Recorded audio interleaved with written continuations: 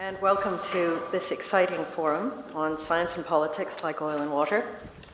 My name is Nadia Rosenthal. I'm the scientific head of EMBL Australia, and I'm here because aside from this wonderful occasion, we are also running a 2-week course for PhD students through the EMBL Australia initiative.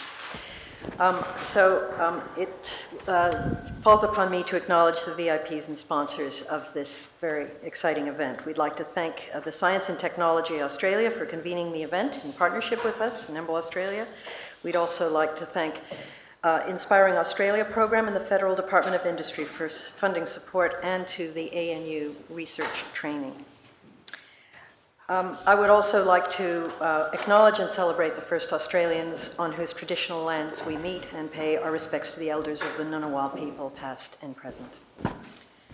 Now, just a few housekeeping comments before we begin. First of all, could you put your mobile phones on silent? We love all those different ringtones, but not now. I would also like to announce our event's hashtag. It's oil and water, no spaces, for those of you who want to tweet. And Melanie is going to close the main door right now, and so late attendees are not going to be let in the front, only in the back. So that will not disturb our participants. Now I'd like to introduce the chair of the session, Dr. Will Grant. Will Grant is a communicator par excellence. He works at the National Center for Public Awareness of Science here at ANU, focusing on the interactions of science and politics and the influence of new technology on these relationships. So with no more ado, Will, the floor is yours. Thank you, Nadia. Thank you everyone for coming along to this event this afternoon. I think that we're going to have a really stimulating and interesting discussion on science and politics and oil and water. I think oil and water is going to be a really interesting phrase that we can touch through. So I'd like to introduce the panel that we'll be talking to this afternoon, and we'll dive into the conversation. I think that one's still on, unless we do stereo. So we'll run this a bit as a conversation. I'll start off with a few questions, but when my questions get boring, I want to hear from you, and we'll do this a little bit like Q&A, and discuss with these leaders in the field some of the interesting ideas of science and politics. I'll just talk over the weird noises. The people that we've got in the panel this afternoon are some of the more interesting people that are able to talk on this question today.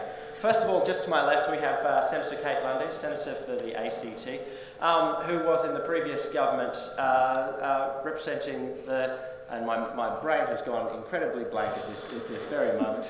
I was assisting in the innovation and industry. Innovation, exactly, absolutely. There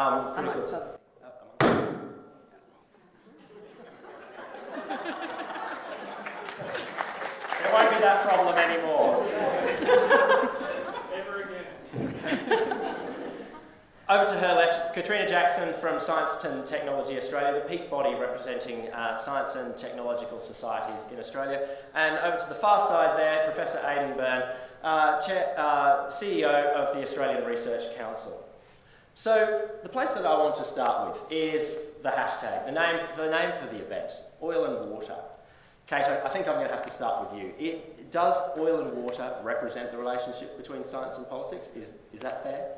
Well, it shouldn't, but in some cases it does. And I think we've seen plenty of examples where scientists have, resorted to, I think, fantastic efforts to get their message across to politicians. And I think the Science Meets Parliament was a fantastic initiative. Catriona, you might be able to tell me how long ago it started, but it was 14 years ago. I've been in Parliament now for over 18 years. So the relationship's got a lot better in that time. Yeah, so I know where we came from to where we are now.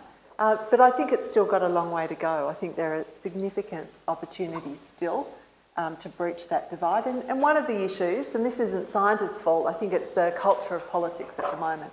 I think it's pretty vitriolic. There's the climate change discussion's a pretty big one, but I think there are ways in which we can improve that conversation still. Okay, thanks for that, Kate. Aidan, is the relationship oil and water? Has it been something always like this, or maybe it's gotten better in the last few years? Look, I think it is oil and water. I think it is oil and water, and I sit at a very interesting space because I'm at the interface. And it's been very interesting for me because I've come out of an academic background, now sitting in a government statutory authority with a very close interface to politics. So I see both sides of the equation, and they're very different. The models of operating are very different, and maybe I'll talk about that. So there's not a good understanding from either side of the processes, and that, I think, unless that can be broken down, I think for a very long time there will be this tension between the two. A good understanding of the processes? Or what is it, the ways that they operate? Or? Well, one of the things that has really struck me is something like the timescales. Yeah. Mm-hmm. So if you think about research and science, research is run actually on decade-long timescales. A PhD even, a 4-year program. Surely it should be faster than a decade, shouldn't it? No. Research advances on a long timescale. One has to understand that. Researchers in universities think in those timescales. So even a PhD, which is a relatively short event, is still 4 years. The line goes, a week is a long time in politics, and that is absolutely true. So things happen much, much faster in the political dimension compared to the research dimension. And I think, it's like one cycle going around here and another slow cycle. Having them mesh together in any sensible way just doesn't work. Just doesn't work. And that's, I think, the biggest challenge. So both sides have to understand those two components. And one is driven by a very, very, very short cycle. Our electoral cycle is 3 years. That is very short, even in international standards. But the actual happenings of politics happens on an even faster scale. So the time scale in politics is very rapid, whereas in science and research, it's very long. As I say, decades is not unusual. Absolutely. So, Will, can I add there? If you think about the kind of person a politician is and the kind of person a scientist is, he's sniggering already. See, it's so true. Parliamentarians have an extraordinarily broad gamut. They're democratically elected representatives. It's their job to set out a vision, to talk to a really wide range of people, to gauge public opinion, to see what sorts of approaches might fly, and then to try and implement them. Scientists look at extraordinarily detailed, unbelievably complex problems and work really hard to try and work out how they work, how the world works. I can't really think of two groups of people who have different day-to-day lives, so it's absolutely no surprise that it's difficult for both groups to immediately understand how the other group works. It's absolutely critically important that we help those two groups understand, not intimately. I don't want a politician to be able to explain, nuclear fusion. I can. You'll help if you Another talk. But it's extraordinarily important that we at least bring them a little closer together so they can both understand how they work, so that scientists really importantly can make a contribution to the extraordinarily important public policy debates and to formulation of public policy. Do you feel then that politics is working on this high-speed churn? And you probably agree with that, Kate, everything moving so quickly? Look, I do, and I think that this point about how you mesh those time frames is a really good one. And the image that came to my mind immediately was some kind of fantastical gearing system that allows it to put in, to mesh together. But really, it's about addressing what is in our sort of institutional structures that allows that gearing to occur. And I think we do. I still think we've come a long way to achieve that. And I wanted to pick up on this point about timeframes, because in a budgeting sense, that's really where the rubber hits the road. And for federal budgets, a lot of new initiatives are not given their own line item in the budget. They're a finite program. And when that program has finished, it might be a 2, 3, 4, might be an 8-year program, and CRC funding is a good example of that, but periodically it runs out. And the political argument, depending on the political conversation that's occurring at that time, has to be reconstructed once again. And so I think I'm trying to underline the points that you both make about how those different timeframes manifest themselves in that, systems and structures of science. So let's get concrete then.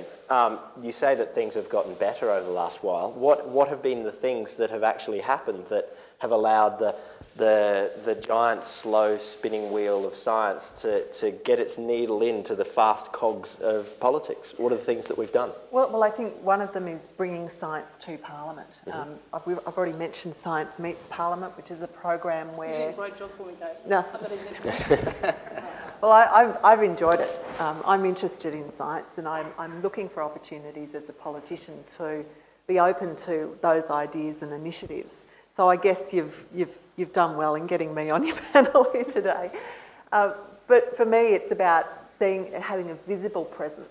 So there's been showcases, for example, where institutions, universities have come to Parliament, set up a display, literally, and invited politicians and everyone in the building, so advisors included, to come and have a look at the science. Now, not every politician goes to those things, but the ones who do are interested and use it as a learning opportunity. So I think that proactiveness is great. Equally, I think some politicians are getting a lot more invitations to come and visit with the scientific effort in their electorate. And that's critically important. You know, I'm lucky, I'm the senator for the ACT. I live in Canberra, so my opportunities for that are countless.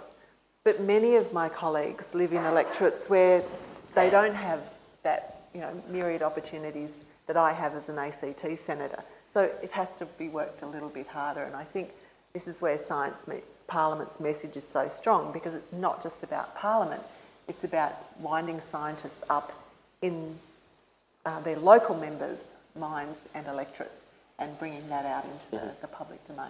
And Great. I think that's Well, really I'm going to say, I don't know that we actually have really made a whole lot of progress. I think this is an absolutely continual effort. I think you have to keep on reminding yourself that parliamentarians turn over an awful lot faster than scientists do. You've just got to keep going back in and back in and back in. That's why we run Science Meets Parliament every single year, and we will until, we drop off the edge of the cliff. Because, let me give you one example from this year's event. We take 200 scientists into Parliament and they have individual meetings with parliamentarians. After those meetings, you get a huge range of responses. Some people come back exploding with excitement. About 90% of people come back really interested by the meeting they've had with the parliamentarian. They've had a various but very interesting discussion about their science, about what the parliamentarian does. Then a lot of them go off to question time. They come back from question time, and this year particularly, absolutely appalled, because they thought they'd met a human being in the office. They'd had an interesting, nuanced, quite complex discussion, and then they go into Parliament and they see the people they see on the television all the time, and all the good work we've done in the last 2 days get turned completely upside down. So I think there's a really, really continual effort to help scientists understand what elected representatives do, and that they are not just the shouting person you see on telly. Can I just come in there too? On you can. Just yes. to reinforce the point you said earlier, and just again, it is about the people types in those two areas. Politicians, it's quite extraordinary that they only get into that job if they're good with people, if they can talk to people and communicate with people, and I'm probably going to alienate all my former colleagues. Researchers in the main aren't. They don't yet have the ability to talk to people. It's true, Margaret, unfortunately. It's really true. If you're good with a spreadsheet, you can go a long way in this game. Very good. DVCR here sitting beside me. Very good at talking to their own specific audiences, but they don't yet really, or they haven't yet mastered the ability to talk to an absolutely broad audience, and that's actually something that politicians learn early or they don't survive. Can I, and there's a question that we'll just go to here. I just want to play devil's advocate for a second on the idea that that things have gotten better, and raise this thing. You might have heard the climate is changing at the moment, and we've had a lot of trouble convincing politicians as a scientific community. Many scientists would say that so often I have to go out and reconvince on this issue. And there are a number of other things that we could also raise, parallel sorts of issues, where it feels like scientists have to continually raise issues, and that for some it feels like we didn't have to do that 20 years ago. Yeah, look, I think that's true, but I think the climate change issue has some characteristics that start to make it more of a debate about economics. Where that landed, and we came to a point where suddenly not everyone believed that something had to be done. The debate was about cost of living, It was about the economic mechanism used to respond to the science. So we'd had this science debate. I felt like we had it 20 years ago, not even 10 years ago. And so we had a whole generation of a rational solution with bipartisan support in an emissions trading scheme, which was probably the driest, most rational solution to limiting our carbon emissions that you could possibly dream up, and thereby it had universal support. So to cut a long story short, I don't think you can just point the finger at scientists for the failure in convincing people of the science. I think fundamentally that is a failing of politics because there wasn't enough widespread knowledge about it to see where it underpinned it, and it shows how susceptible any country is, I think, when one side of politics or another wants to, cause fear and point to science and challenge science in that way. So it's a vulnerable issue, I think, in perpetuity. I think the shock here is this is the first time it's been done. Mm-hmm. It's not that this is the first time science has failed to get their message across. Does this say something, Catriona, about the way that science, the issues that come up, the scientific issues that come up on the political radar actually touch on so many different aspects? We as scientists work on, could be climate change, could be marine biology, could be vaccination, health policy, all sorts of things that actually, when it comes to the political decision, there are so many other factors that need to be taken into account that we scientists just aren't really trained in. I think if you think about issues like climate change and vaccination, the sort of thought process people go through when they're working out whether they believe in climate change, whether they want to think about how awful it is, what they understand about vaccination, it's not so much about scientific fact-based stuff in their head. In many cases, and there's some good research on this, it's the set of values you've already got that tell you what it is you're going to believe about those particular things. I'm going to speak sort of for Kate. I think actually it's really hard to blame politicians for the climate. Just have to go back to this. Blame politicians entirely for the state of the climate change debate, because you've got to recognise there are extraordinary forces ranged in that particular debate. People who have really extraordinarily persuasive voice, have some very strong and persuasive supporters in the media. Alan Jones is just one to mention. And I think also climate change is so apocalyptic. I mean, I'd rather not believe it.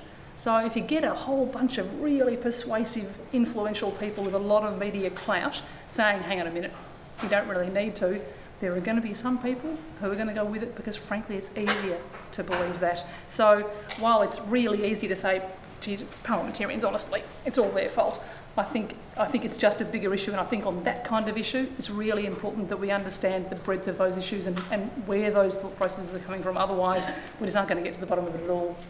Great. Can we just go to a question here? Yes, it was only just a few weeks ago here at ANU that I met Barry Jones, who probably is the embodiment of science meets politics as far as I know. Was he integral or influential in the setting up of this particular science meets parliament at all, or do you know? I actually don't know the answer to that.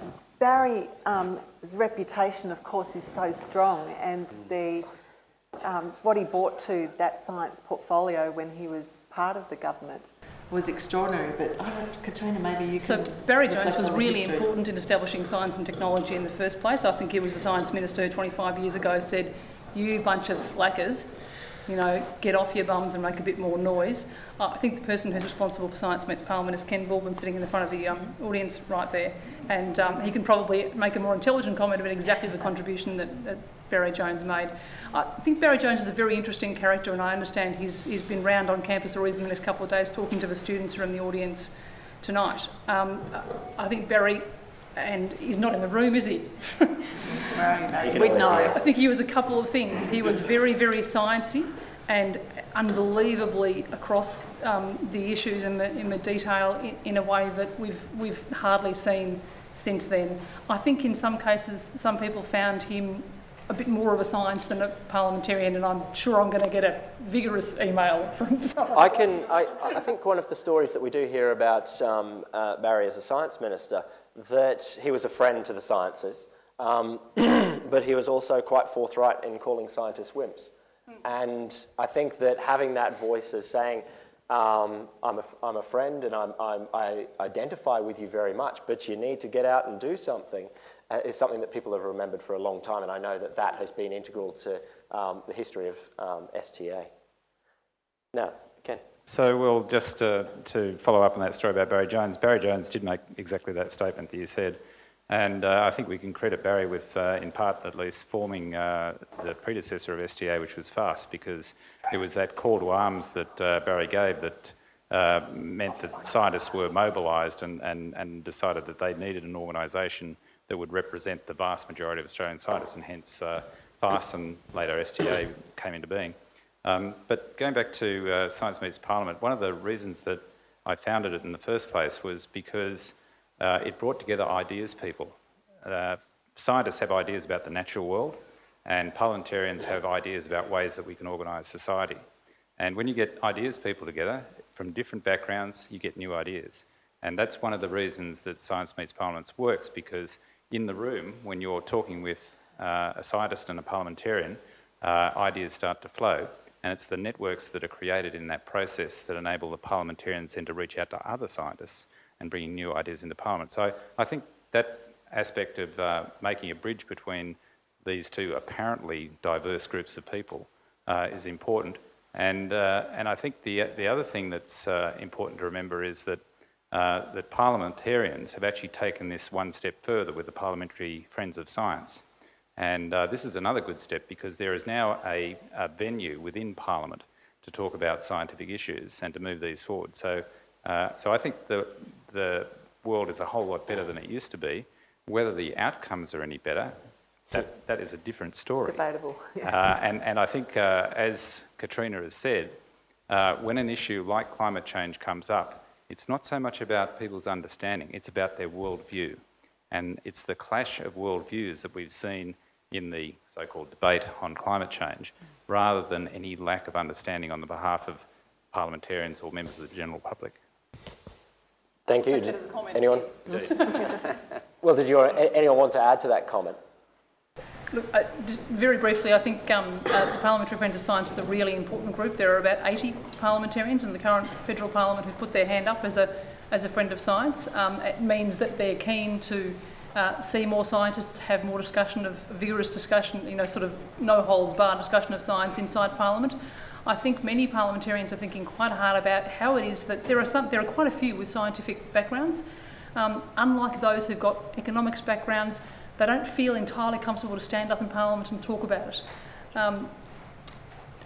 It's hard to work out quite why. It's not an embarrassing thing having a science background, is it, Aidan? Yes, it is. He wears desert boots on the weekend. Tweet that now. But, very important to do all we can to help them not be uncomfortable to stand up and say, no, hang on, I studied that. I understand that's not right, just like an economist trained, an economically is that something trained. you agree with, Kate? Do you think that those with a science background are a little bit embarrassed by it in Parliament, or reticent to talk about it? No, I don't think so. But I think the debates are so broad. Going back to your original point, that it's very rare you have the opportunity to drill down. And one of the forums that you do get to drill down into issues are Senate inquiries, for example, or House committee inquiries. And often we get fantastic witnesses coming forward giving evidence about, particularly wicked problems that we're trying to solve. So you end up with a group of people, the committee members, that are much more knowledgeable because of that committee inquiry experience. But because our time is so full, we will report on that and then move on. But I want to come back to a point Ken makes, and this is about the networks that are created. I think that's an important one. Most political parties talk about evidence-based policy, and we hold that up like a badge of honour. And you can only do that if you have evidence, and that means there's been some research done somewhere. So in that sense, I'm always on the lookout for great research papers that help me provide You're on the evidence. lookout for research papers, actually journal That articles? provide, I haven't finished my sentence yet, that provide me with good data about the policies that I want to progress. Rarely does it happen that a research paper will start a new policy thought. And I think that is a serious opportunity for where science meets Parliament, that a new policy direction can be initiated by fine research.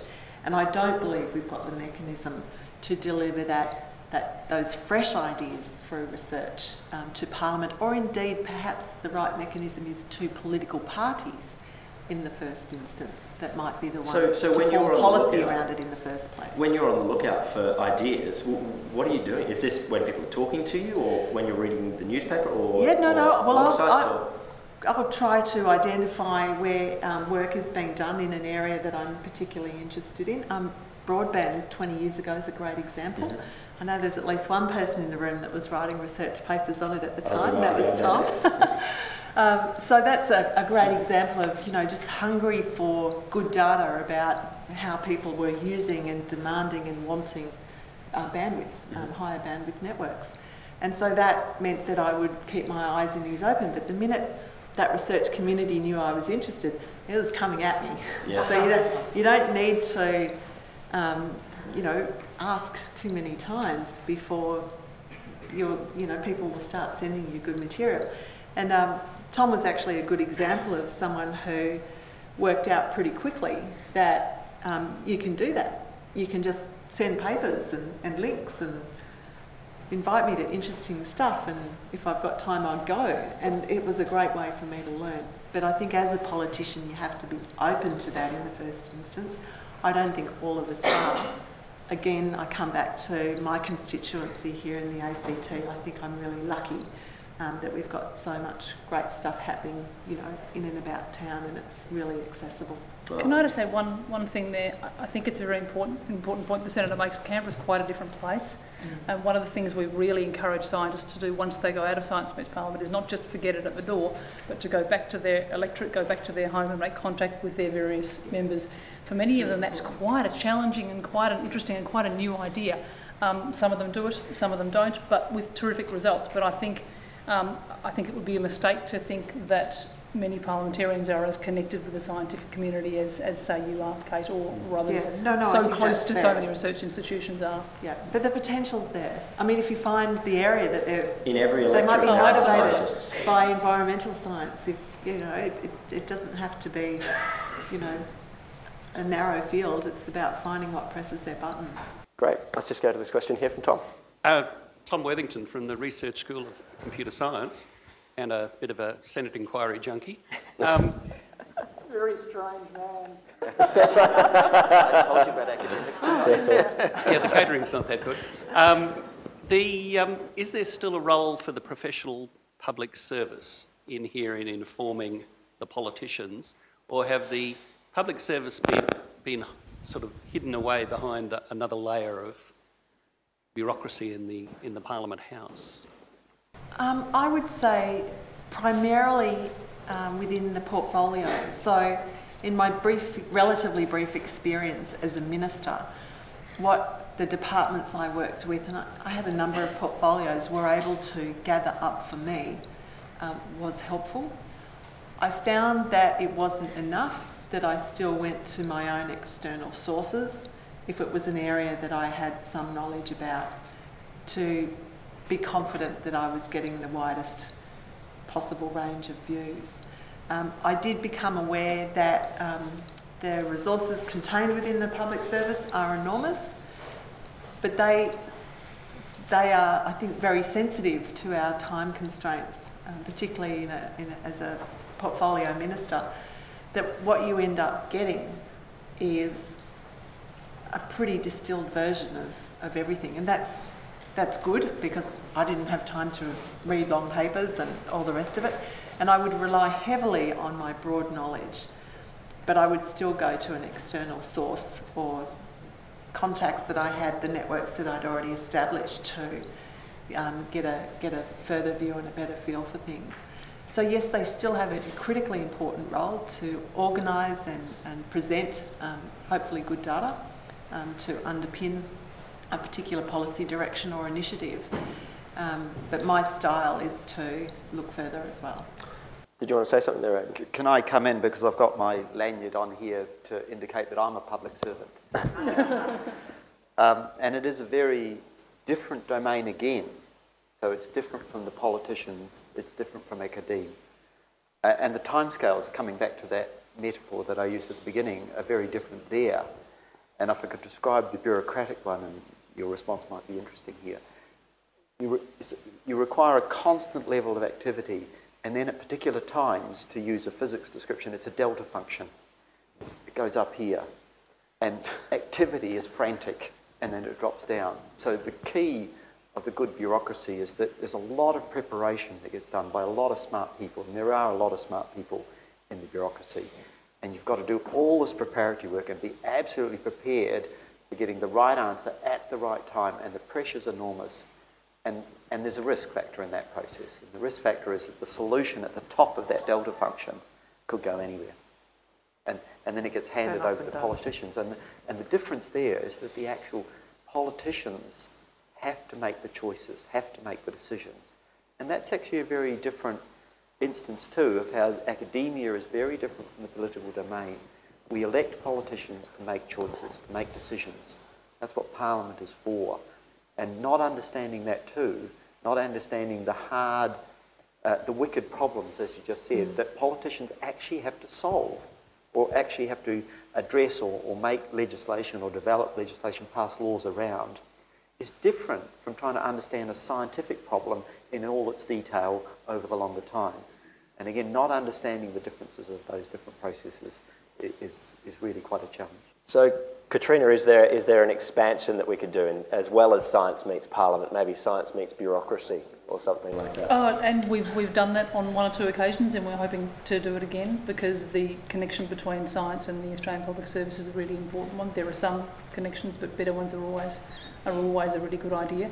Can I just expand a little bit on the point that Aidan made? I think it's extraordinarily important we don't think we want scientists to be politicians, or we want politicians to be scientists. We spend a lot of time talking to our members about the fact that when you go into a parliamentarian's office, it's not actually, well, you're not going in there to say, Kate, here is the policy proposal, I've written my 59-page thing, and you don't need to even think about it. You can just go, yep, rubber stamp, off it goes, because this is logical, it has flow, it's taken the court of all the other scientific opinions, it's the way to go. That's not what you're doing when you're going to see a parliamentarian. You're giving them advice about something specific, you're having a discussion about a set of proposals. The parliamentarian is going to make the choice, as Aidan says. That's actually really hard. There's often lots of competing demands. I mean, often, always lots and lots of competing demands. So it's really quite different. What you're doing is trying to make a meaningful contribution to that process, not taking that process over. And part of it is, as a part of a bigger political party, and indeed a political movement, there are, I guess, areas of values, if you like, that people associate with that party. So you can make some assumptions about where the party's coming from, and those assumptions about where a party is coming from should inform our policy decisions. That's the theory, anyway. And in that way, I think that the advice that's put together, the approaches that are looked at, can adopt that flavour without being politically compromised in any way. I think when there's a lack of vision, then it becomes harder for everybody providing inputs. Like, where's this coming from? And I think that's a general malaise now as people try and second guess where those values lie. And I think, so at a very broad level, it makes it very challenging for bureaucrats and, external stakeholders to shape the advice in the way that they like. And it's getting a little bit philosophical, no. But I think it's something that I know that I've had feedback. It's like, well, where are you coming from on this? And I know as a politician, I spend a lot of time talking about, or trying to talk about, those values and principles that inform me and my party. Not always, to the best end result. But we as science communicators say so much that understanding what people value will allow you to communicate. That's the point that you can go from. To try and work that out in the first instance. Absolutely. Should we just go up here? Thanks. We've had several comments so far, and I feel like as a scientist I'm often being told that scientists need to learn to talk to politicians. And I think that's true, and I went to Science Meets Parliament and I think it achieved that. I learned how to talk to politicians. But I did feel it was very one-sided. And I feel like there should be more I think that's a effort great in point. teaching politicians to understand science. And you talked about evidence-based policy. I think that's great. I don't think it's always the case, though. And particularly a misunderstanding of what uncertainty in science is. So politicians, you never get a scientist who will say, we've proven this or we're sure about this. It just doesn't happen in science. We've all been trained to talk in terms of we think it's like this, we're probably going to see this. But politicians tend to say, oh, but there's some doubt there. So could there not be an equivalent of Science Meets Parliament that's a bit more Parliament learns about science to teach about those, the scientific process? Look, I think that's a great idea. Far be it for me to tell my colleagues how to suck eggs. But I think there is a bit of intimidation there on behalf of a lot of politicians about science, about being able to talk the talk in a confident way. I don't think that's an excuse. I just think it's part of the concern. If you're not technically proficient in a given area, you'll step back or have a conversation at this level rather than this level. And I think it's that politicians always want to present like they know what they're talking about, that we're competent in a broad way about most things.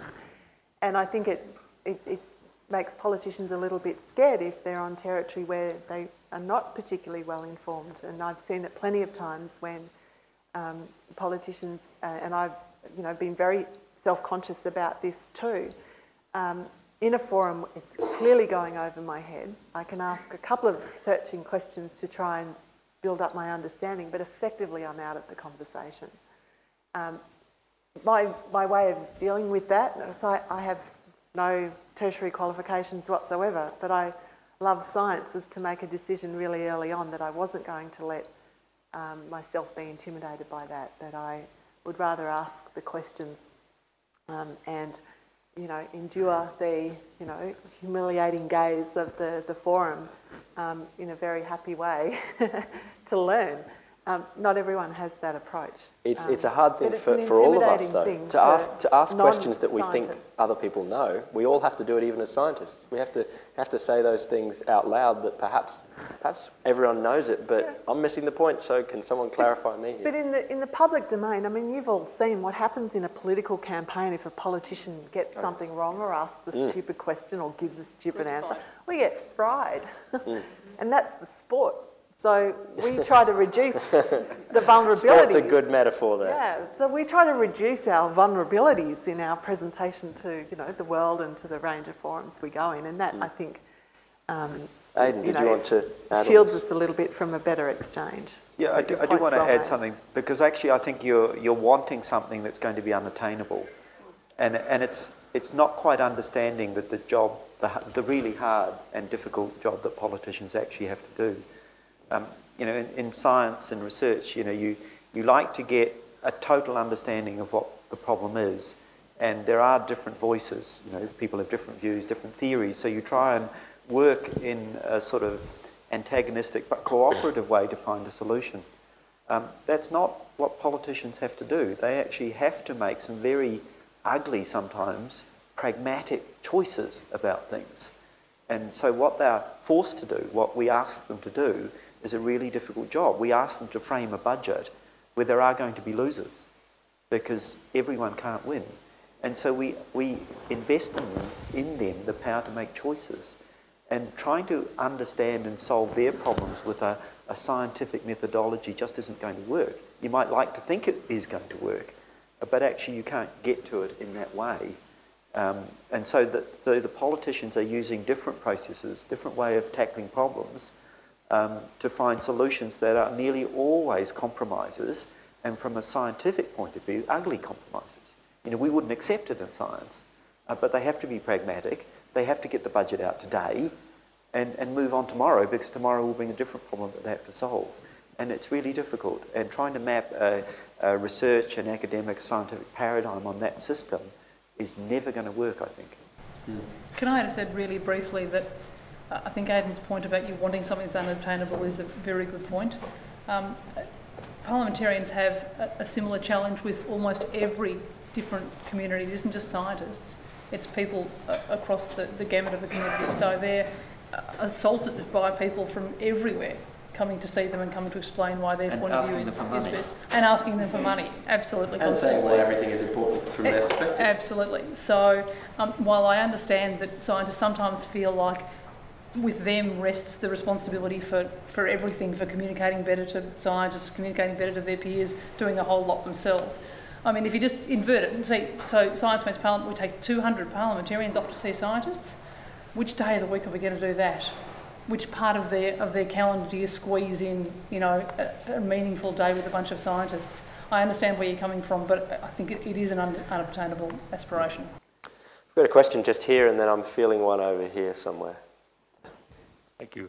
I'd be interested to hear the panel's views about the implications, that there are implications of there being no Ministry of Science in the federal government for the first time in decades, and perhaps some comments about the utility of ministries of science in the past. And an associated question, the efficacy of the office of the chief scientist in the context of this afternoon's discussions. I think no comments are permissible at this point. An office which has had a very checkered history at best. Well, I don't believe in making no comments, so I'm going to stick my head in the noose and make a comment. So I think it's actually very clear that there is a minister responsible for science in this government. Every government is able and does move around portfolio responsibilities. That was done when this government came in, as was done when the previous government came in. So there is a minister responsible for science, and that's Ian McFarlane, and the government has actually made it very, very clear. It's not called, you know, the Ministry of Science, it's called something else, but there is very clear. However, the responsibility for science actually sits across lots of portfolios. My portfolio department, even though I'm a statutory authority and I report directly to a minister, it's not the minister responsible for science, it's the Minister of Education, Christopher Pyne. Because higher education and the ARC was put into the education portfolio, and there's a good reason for doing that. So science is done within that orbit. Science is also done within health, so that's Minister Dutton. Science is also done within agriculture. Science is also done within DSTO, that's the Defence Minister. So science is all across lots and lots of parts of government. And you know, not to have just one Minister of Science, well, that's false and phony anyway, because science is all over government. I mean, that's one of the things that I think we hear today, is to look where science impinges on governments. Well, it is across all areas of government. So not just having one person responsibility, well, it never has been the case, and it never will be the case. And if I can come back to the other issue that you just mentioned about the chief scientist, I have been in 2 meetings this week with the chief scientist, and he is still very, very active and still making a difference. That was an almost political answer, Aidan. He's getting good, isn't he? He's getting really good. How disappointing. It's been 2 years and I've sold out. Is that Can I just say really briefly that while I agree with almost everything Aidan just said then, I still think it's enormously important that there is and as an advocacy group we've made this comment publicly, enormously important that there is an individual who is publicly identified with the science portfolio and an individual who is in a sense an advocate for science going into the cabinet room, because that's how our system of government works. You have a person who goes in there and fights with has a vigorous exchange of views with a whole bunch of other very intelligent individuals who also have a portfolio, and they wrestle over the money. So I think that situation could be improved. I think the Chief Scientist of Australia, Ian Chubb, is playing, if anything, a larger role than he was previously. And if those of you who recall back to when we had a part-time Chief Scientist, Australia as a country surely that deserves a full-time Chief Scientist, and isn't it good to have one who's got such a big voice? Did you want to make a comment, Kate? You don't have to. I agree with that observation about Ian Chubb and the chief scientist, or the chief scientist position. I believe that issues need a champion. That is the expectation, and that was certainly, to make a partisan point here, how we did it previously in government. That said, we had some very interestingly named portfolios as a result, because we were trying to acknowledge significant parts of our community. And I had multicultural affairs, and this is a case in point. We didn't call it multicultural affairs initially, and there was such a negative response from our diverse communities that I advocated incredibly hard, and ultimately Labor made the decision to rename the portfolio. My work brief didn't change, underscoring your point. We've all assigned executive oversight of specific acts of Parliament. So my job didn't change, but my title did, and it meant an enormous amount symbolically to those communities. And I think it's the optics of being the champion. I think that's profound both within the party and outwardly facing. Great. And just up here. So we've spoken about scientists understanding politics and politicians understanding scientists. I'm interested in the other part of that equation, which is that politicians represent their constituents. So to take an example from coal seam gas, if you watch the media, then Campbell Newman's constituents are concerned about fracking and chemicals in fracking fluid. As a scientist, I'm not so concerned about that because Australia has quite strong restrictions about what can and can't be in fracking fluids, but I am concerned about millions of litres of saline water coming to the surface and how that's going to be dealt with. So as a politician, how do you deal with concerns from your constituents when they don't align with what the scientific community says? And as a member of the scientific community, how do you deal with communicating your science not just to Parliament but also to the voting public so that they can make an informed decision about the issues that are in front of them when it comes to elections? Great question. This is the oil and water question. Nice work, Aidan. Kate, I think we will have to start with you as someone who does have constituents. Well, yes, and it's a really complicated question, and I get asked all the time. It's akin to how do you reconcile your conscience with how you vote in Parliament. It's complicated. To what extent does the collective view, as far as we can ascertain, inform my view on specific policies? Well, the honest answer is it changes, it ebbs and flows. There are some well-established policy positions that my party has. They've been debated for years in our party forums, and they're embodied in long-standing policies. And I am, by virtue of my subscription to my party and standing on their behalf, bound by those policies. So in that sense, I'm locked in on some issues. There are other areas where it's far more fluid, a greenfields policy area, where we are canvassing and we are looking at the emails we're receiving from constituents on an emerging area of public debate. And our process is that we feed that into our minister or shadow minister who's responsible for that portfolio area in order to best inform their direction or their recommendation to the rest of the Federal Labor Party caucus. And in feeding that in, so if I'm getting 17 emails a day, which in the scheme of things is a noticeable amount on a single issue, I'm going to be telling my shadow minister right now that I'm getting those emails, and I'm going to be giving that shadow minister the characteristics of those emails, for and against, what are the things raised, any good reference points, just in little summaries, but we've got a system of feeding that in. There are other areas where I have formed a strong view, and even though I might be at odds with my party, I will express that to my constituents and note that my party has a strong policy on this, and this is how it will be represented by the party in Parliament. So, and all combinations of the above. But where it's new and emerging, it's a conversation, and we're looking at that constituent input in as much as people will opt in to tell me something. Sometimes we'll put surveys out and ask, and we'll, be engaged, and that'll help us on our journey. Catriona, can I build on this with you? I want to ask then how you would advise members and talk to members about scientifically contentious topics, such as coal seam gas, in which there are various scientists who provide different pieces of evidence into the debate. I don't think there is anyone who'd say that there is a full conclusion on that debate, or a number of other sorts of things. I think a lot of public health challenges, we're still not sure of what to do, and there are different scientists saying different sorts of things.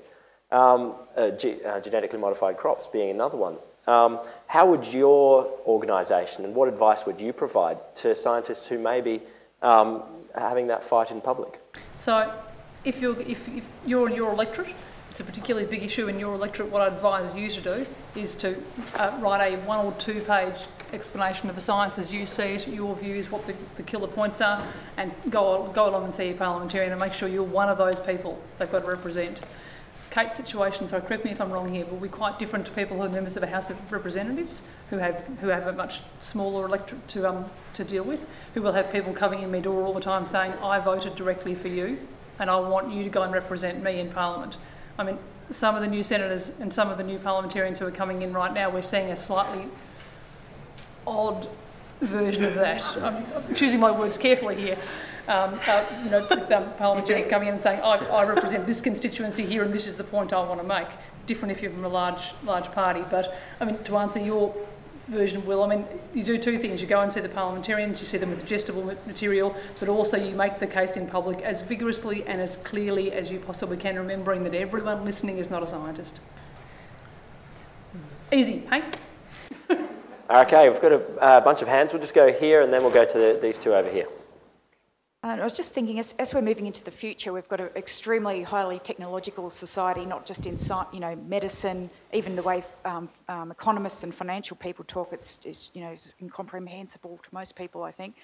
So given that we're on that trajectory for very specialised and sophisticated science and technology, and we still want to have a democracy, then I think this debate is really important, because how do we keep people informed when we're going so technologically?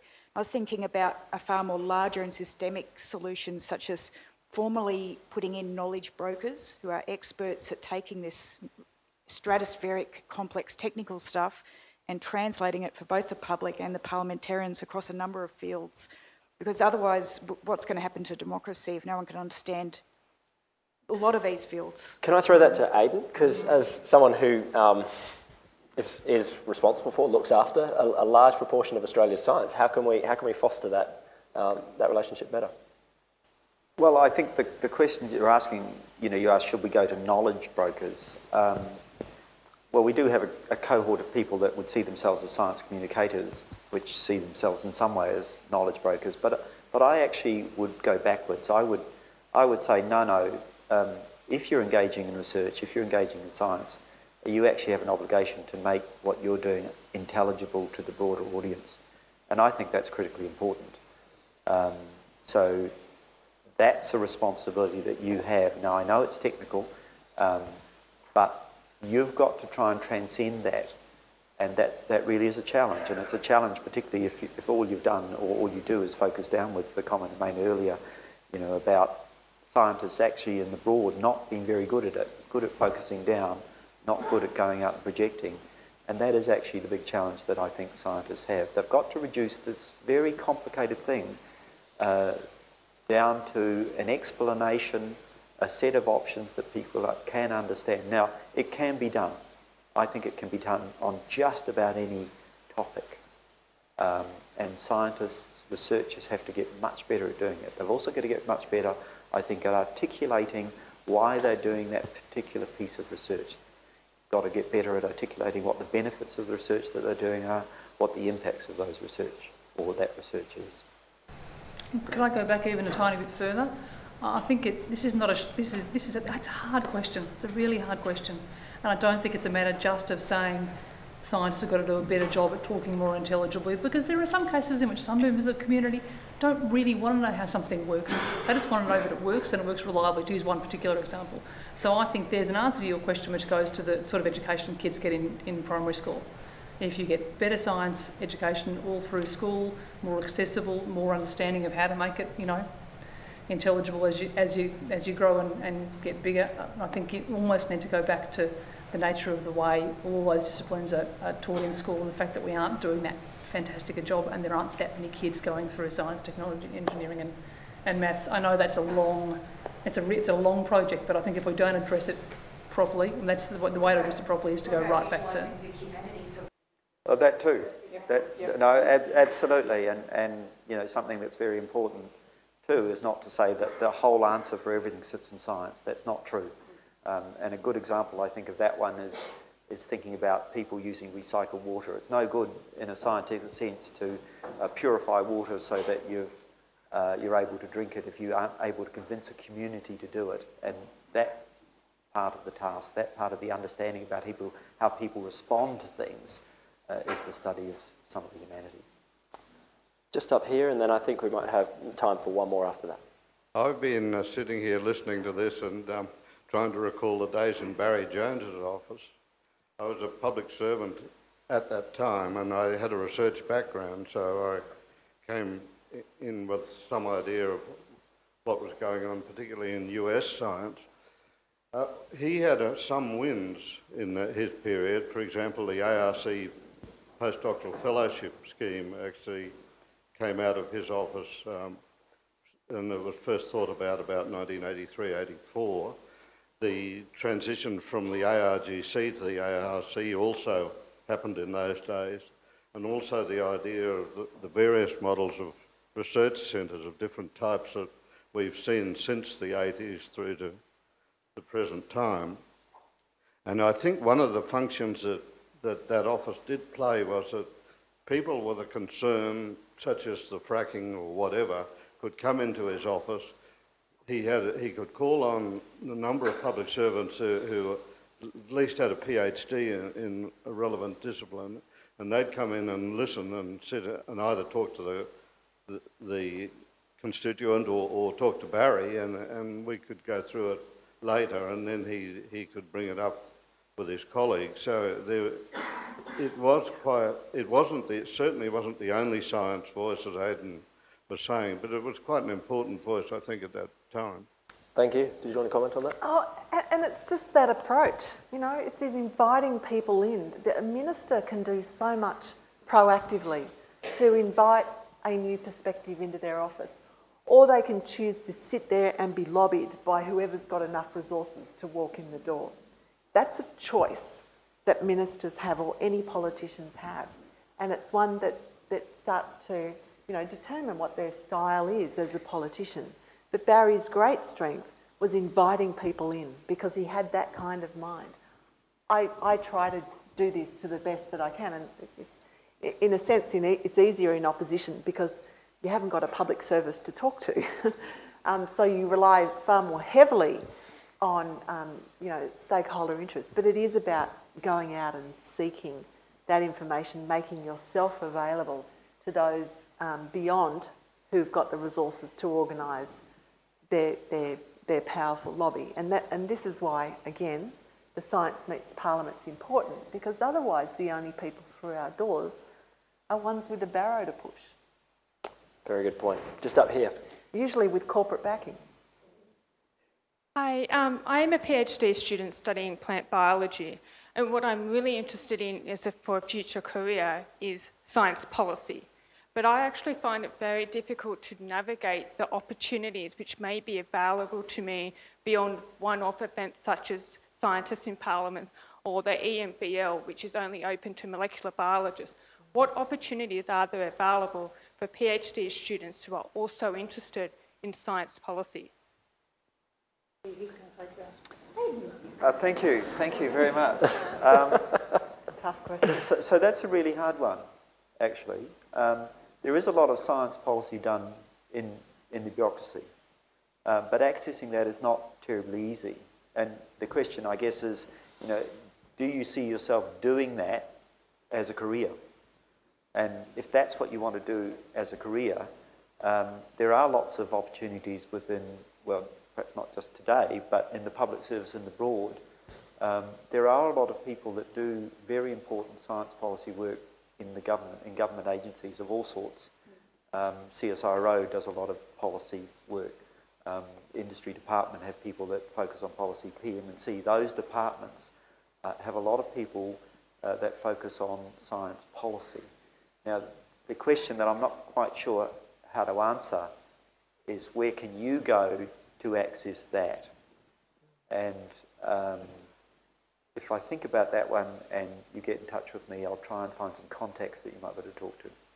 And they will be people in the departments that might be able to give you some good advice about who to talk to. Well, can I commit the Cardinal? Into that ANU public policy, does that have anything to do with that?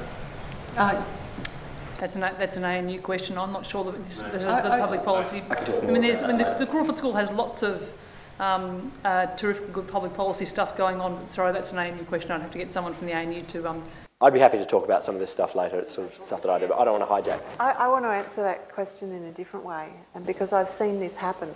is when people who are specifically engaged in a field of science want to become involved in policy, love what they're currently doing, they join the political party that they believe is most likely to progress their issue and look at coming at it from another direction and influencing policy from within the political party and the policy committees within that party at a rank and file level. I've seen some of those people go on to become advisors and to be able to bring not necessarily a specific science brief, but to bring their knowledge to bear on all considerations made by the politician that they're working for. And I've seen those people move into more specialist areas of policy advice within portfolios that do leverage their particular knowledge. I just wanted to finish now with one question for the panel. In the audience today, we've got a number of PhD students who are on the cusp of great careers in science. But great careers in science, I would argue, and I hope many of you would argue, need to be cognizant of the world around them and the political process around them and the policy process around them. What advice would you provide in a very short sentence? Three dot points? 1 dot point each? I don't know. What would you say to these people to think about in their future interactions with politicians? Do you want me to start? Go, Catriona. This goes back to the question before last. It's incredibly important to remember that Australia still has a really open political system. You can actually go and see a minister. I mean, go to America and try and do that. You've absolutely got to be joking. There are genuine opportunities for influencing policy in this country. Remember always that you've got to talk to people who aren't scientists. Things have got to be understandable to people who aren't scientists.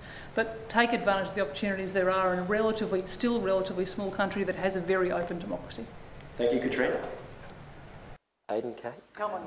So if one of the objectives is to get your voice out there making a difference as an academic, there's vehicles like The Conversation, for instance, which allows you to put material out there in a good way. So that's another thing that I think you can do along those sorts of lines, things like that. I think you do have to learn how to communicate, as I was answering a question previously. Communicate to people that have no idea what it's about so that you can transfer across to them in succinct phrases the key issues and what's really important. Thanks, Aidan.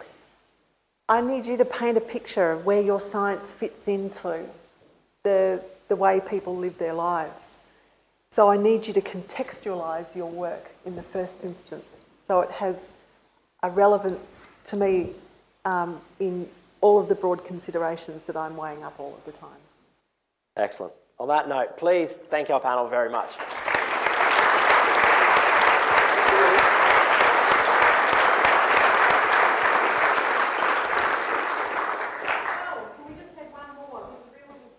What? That was like clapping and things. Mel, it's 5:02. Yes, please. As one of these PhD students you were talking about, like you mentioned that, you know, we should be trying to reach out to parliamentarians and they've only got so much time and they have to make compromises. But currently we have a PM who has said that, you know, he thinks that climate change science is crap. How are we supposed to, what sort of approach would you suggest someone uses with a PM or with a, you know, member of parliament in your area such as Let me answer this. But I'm not going to answer it in a partisan way. What I want to say to you is don't worry about what they think. Come and tell us what you think. If I you know, acted on every time someone said to me, you know, Kate, you're just following a fad, it's not real, or whatever, and forget to follow my heart, then I would have crawled into a hole a long time ago. Never forget what you believe in, and don't be intimidated by someone else's disbelief or non-belief.